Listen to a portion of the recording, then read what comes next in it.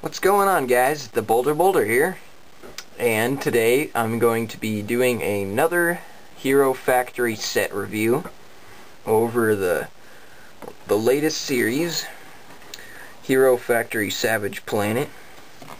And I'm going to be reviewing Stormer 3.0. So first I'll go over the canister and then the figure after a second.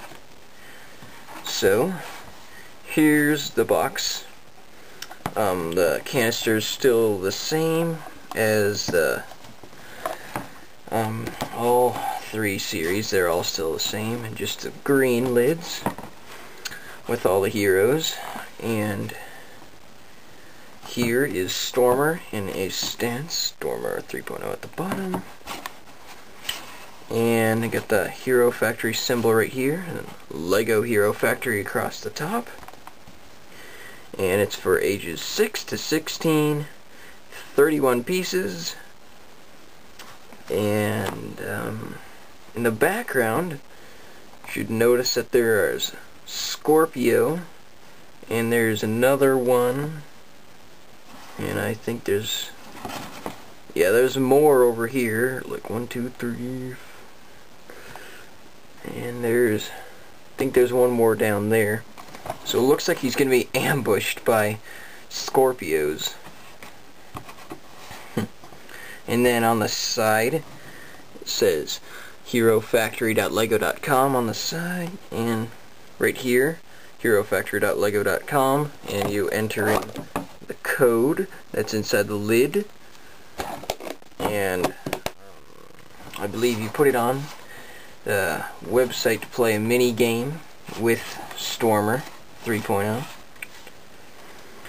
And here on the back it says Lego Hero Factory across the top, the actual size for the hero core, and the combination model with Rocka and Stormer. And then here's that figure. And then here is one of the heroes inside the assembly tower getting their new armor and weapons.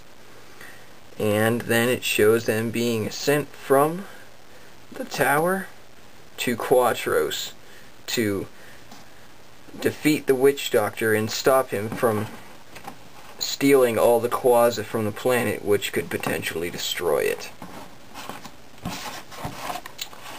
So that's it for the box.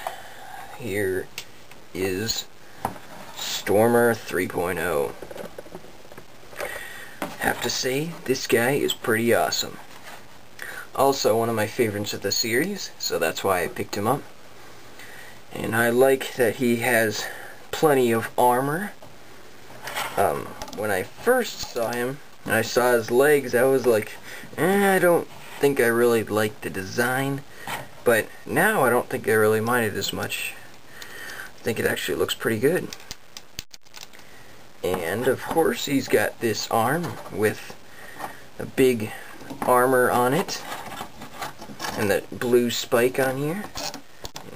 Oh yeah, and I do love the color scheme. I like it. They also use this color with Bionicle, which worked out pretty well. And then right here he has his ID piece, Stormer 3.0, and has that Rhino on there. Rhino powers, which is pretty cool. And then here's his weapon on this arm.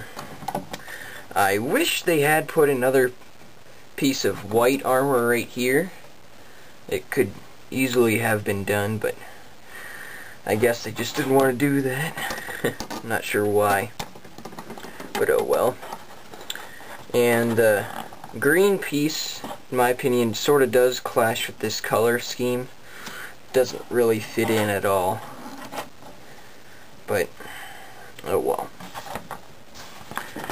And on his arm with the big armor on it, that's one of the details I like about him. It makes him look really bulky, and like with the Stringer 3.0, he also had a big arm, but he had a smaller arm, lower arm piece. Unlike here with Stormer, he has a piece of armor right there. Stringer and Stormer. Yeah, these guys are my favorite characters from the series. So, let's bring that again.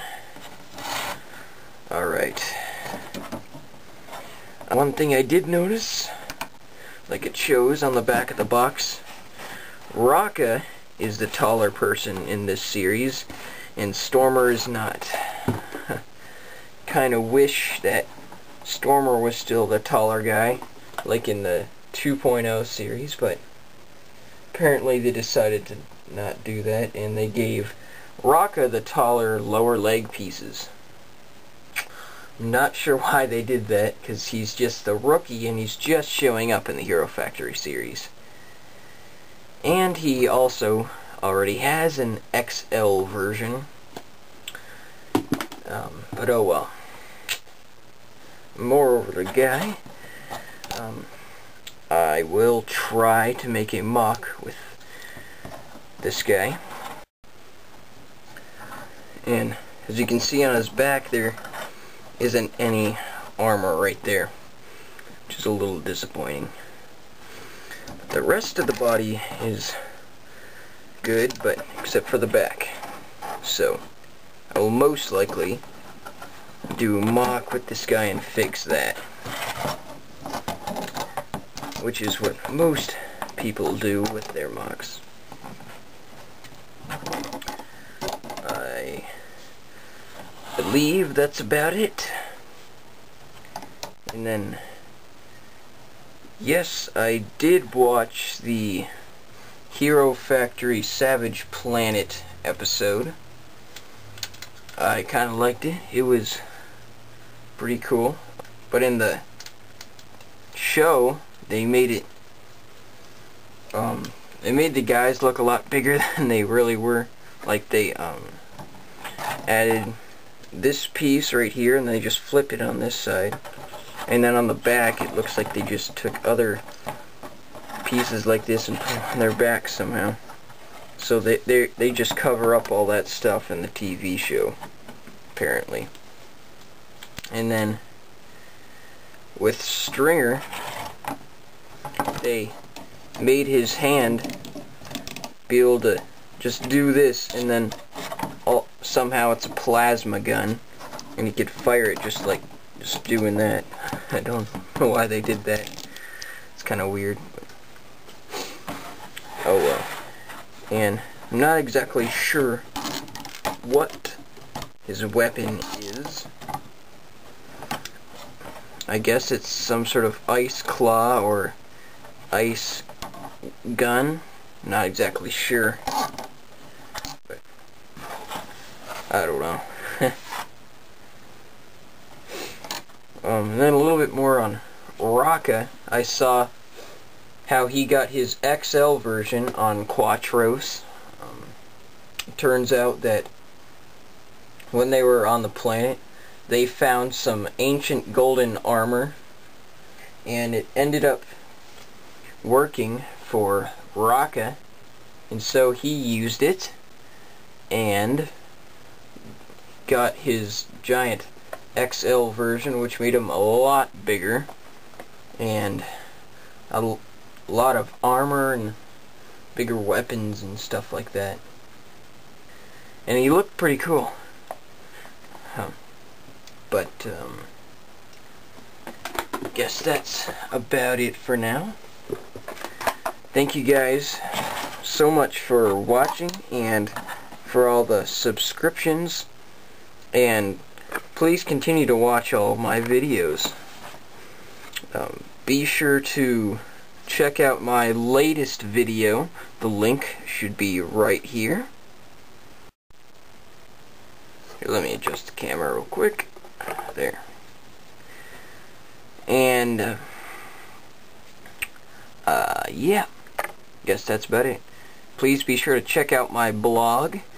The link should be down in the description. And I also have a Facebook page that I created. You can head over to Facebook. The link should also be in the description below. So, guess that's about it. See you next time. My next video will be the updates for the Hero Factory Villain Mock Hazard. So, be sure to watch out for that. And thank you guys. And I will see you later. Have a great day. Bye.